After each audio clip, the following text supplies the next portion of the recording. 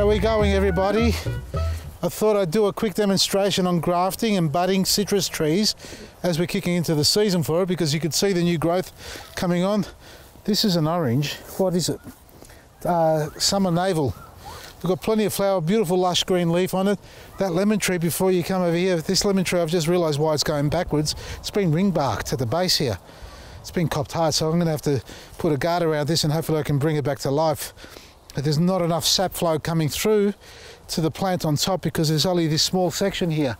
If you look around this side here, all the bark's gone off, and that's causing it to really struggle with the sap flow. I'm just going to get rid of these thorns on it because they're really sharp, and that's a sign when a tree starts producing. Another thing with a lemon tree, if you start seeing a lot of spines on it, that's because of the stress it's going through. The more of these spines you see on the tree developing, the more acidic the soil is and the more stress the tree is going through. So we're going to have to work on this one here. I'm going to have to paint that over, clean it up and put a ring around that, a bit of mesh to stop the rabbits from getting back to it, and give it a good feed. But anyway, I'll deal with that later on. There's an orange tree there, that's a Washington navel.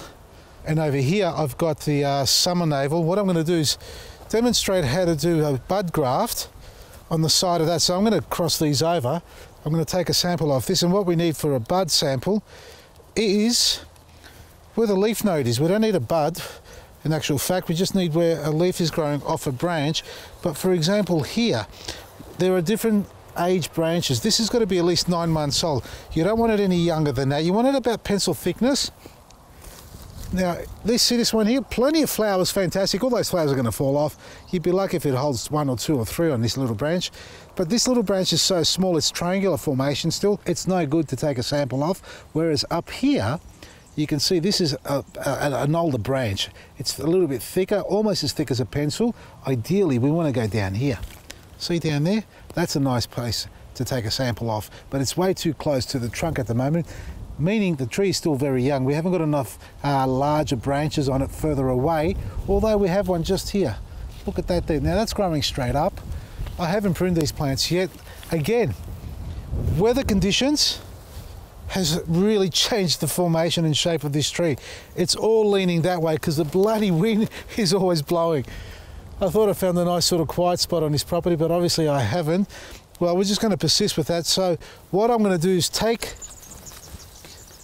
I am going to remove this side for the purpose of the demonstration as well.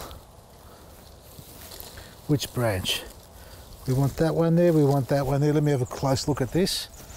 This whole thing should come off, but I'm not going to take it all off at the moment, or will I? Actually, I'll just take this one here off for now. Now, one thing we've got to consider when we're taking samples off is the time of year. It's a little bit early now. I'm only doing it so you can learn how to do it and get yourself ready for it.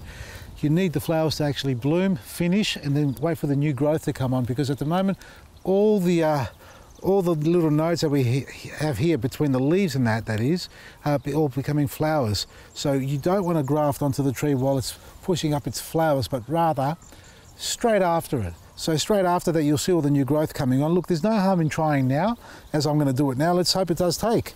What we need here are tools. Now, I've got the Lowe's bypass secateurs here. I thought I'd quickly show you this. Now, these are the top of the range products, the Lowe's or Lowe's. What I've also got here, and I've showed you this recently, is a ricet secateur, which is really good. I actually was quite surprised for the price that it is, how good it is and how accurate and clean it is as far as the cutting is concerned and the quality of the steel. Now, you can use either. Look, if you're a person who prunes regularly, go get yourself a top quality pair of secateurs like Lowe's or Bypass or Anvil. But if it's something you just do on the occasion, there's nothing wrong with a ricet, and you get a little pouch and a grafting tool with it as well. Sorry, a sharpening tool. That's this one here, and you can actually use it on all your tools. Just a couple of scrapes like that. Let me hold it right. Always hold it this way. 1, 2, 3 is all you need to do. And you can do both sides if you like.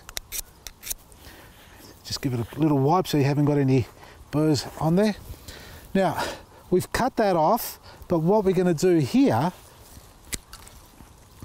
is take a bud sample. Now, I've shown in the past using, where are my budding knives and grafting knives? Again, 2 sets, top quality, and your average you know, everyday run-of-the-mill graft and budding knife. Absolutely nothing wrong with it if it's something you're going to do on the occasion, not every day as a profession. So I'll use this one here today. This is our graft and budding knife, which works just as well, and it is a flat side blade. So that's the flat side blade, and the other side's tapered a little bit. So you never cut with the tapered side down, always with the flat side down. What we need to do here is take a bud. Now I'm going to take this one here. Now I need to take a little bit of the cambium layer as well. So we're going to start a little bit above, about 5 centimeters, maybe up to 10 centimeters above. And we're going to cut towards the bud and try and get underneath it. And the blade must be sharp. And I'm just going to rock and roll it rather than pulling it too hard. There we are. We've just gone past it. See what I've done there? Now it wants to go further in. That's okay. We can go further in if we want to, but what we do is hold the top part down and try and slide back up. But if it doesn't want to curve back up because it's starting to split, have a look at that. See how it's splitting there? I haven't even gone down that far. Simply take your blade out, turn it around, and carefully cut into there. Not to cut yourself as well. There, we've done the cut there. Okay? We've got the white wood underneath, which is what we want, along with the cambium layer. Avoid touching the open side or the cambium layer. No, not now. Come on. Now what we do over here is get our pruning tool, clean these spines off, like that. Now I'm going to graft it on the south side here, folks, because on the north side, with all the wind we're getting, I'm concerned it may dry it out. I'm just concerned, actually no, I'll just do it over here. You need to find the flat spot anyway. So here we're facing west, but we've got plenty of afternoon protection from trees. Look, let me come around here. So what we need to do, now what I do here is cut a T, capital T, actually it's the H on its side, the letter H, capital H on its side. So 2 horizontal cuts, but no longer than what this is. So see the length of that? So eye that off. You can use a tape measure if you like, or a ruler, and you've got to cut it a little bit shorter than what that is. Okay, so I'm going to have a go at this and say it's there, and it should cut quite easily, and about there. Okay, so they're the 2 horizontals. Now I'm going to do the vertical cut down the center, like that. And using the back side of the blade, see this little bit here? This is your peeler. You can run it in there, and if it's got sap flowing through, it should peel off real easy. Don't mind the puppies. No, don't lick my face. Not now, not now, not now, not now. This is the time, seriously. Okay, all right, not you too. Wow, okay. Timing, eh? No, go. Get out. Get out. I got rid of the puppies, folks, so hopefully they don't misbehave anymore. So we've peeled the one side, as you can see. Now we're going to peel the other side. Just run it underneath carefully. There we are. Like that. See the barn doors? That's what we want. Oops, just get that piece out of the way. Now we need to insert our bud. Now make sure it's facing the right way up, and we drop it in there. Quickly, I'm handling it too much. So we're inserting it under the flaps on both sides. The bud's in the middle, and you can see it's overhanging on top and overhanging at the bottom. Just hold it in place and line your cut, your blade with the top cut. Get rid of that, push that in. Or is it in there? Sorry folks, I can't see what I'm doing. I've got to put my glasses on. Here we are. Wow, that's a mess. All right, so that's in line at the top there. Now we're going to do the same with the bottom half. Line up the cut and carefully press. So my finger's in the way, I know.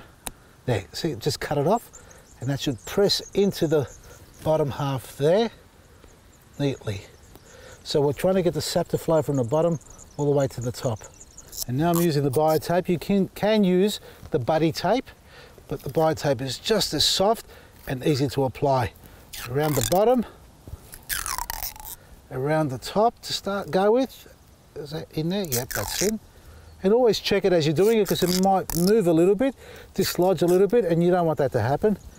See how soft that is? It cuts off. So this does give as the plant starts to push up its bud. But you can cover the bud as well, just to stop it from drying out too much. Like that there, folks. Self-adhesive, so you don't have to tie it up or anything. Just going to put a couple of more layers around it just to make sure it's nice and covered on top especially. And there we are. cut it off, sealed, let it go. Now just monitor that every day, well not every day, maybe once a week, make sure it's okay. You don't have to take it off. As soon as you see a little bit of bud swell, you may want to cut off the buddy tape or the bio tape that we have and re-tape it up again and to allow the bud to burst through. Now that's bud grafting a citrus. Now if you want to learn how to do other types of grafting, we've done plenty of videos in the past on grafting using the Italian grafting tool, for example this one here. There's also the crown grafting tool that we have and a well cut grafting tool, along with all the bud grafts and grafting knives that we have. Lots of videos, we'll put some links there in the description so you can click on that and see how it's done. Get ready to start grafting your citrus if you want multiple citrus fruit on your trees so you can enjoy, a bountiful crop coming out of the one tree.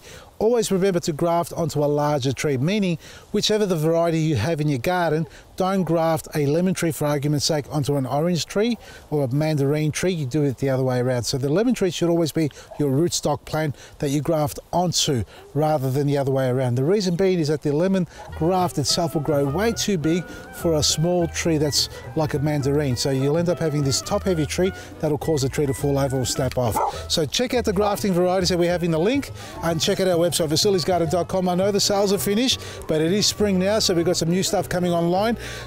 Black grit is going to be discounted shortly again for you to enjoy, so check it all out, vasilisgarden.com. In the meantime, have a wonderful garden and a wonderful day. From me, Vasili Maresi.